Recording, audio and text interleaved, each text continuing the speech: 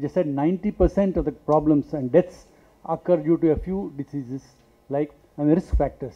These risk factors are smoking and sedentary living. Everyone should exercise at least 40 minutes in a day. Otherwise, slowly the bad cholesterol increases, good cholesterol goes down, and the process starts. Cholesterol, high cholesterol, everybody should become aware. We must bring this to the notice of schools and children when they go to a place to eat, what sort of food they normally ask.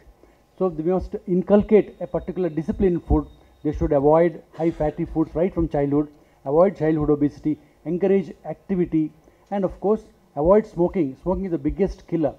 Diabetes is the biggest contributor. 1/3 of the patients have stroke, cardiac stroke.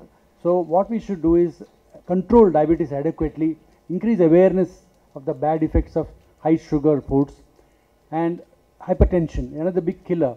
Hypertension is simply detected when people come for checkup. Everyone must take the blood pressure and take serious note of what the doctor is telling about lifestyle modification, about avoiding stress. All these contribute to a particular cardiovascular illness, and this particular process is called atherosclerosis. They say it starts in the womb and continues to the tomb. So that's what we have to aim at.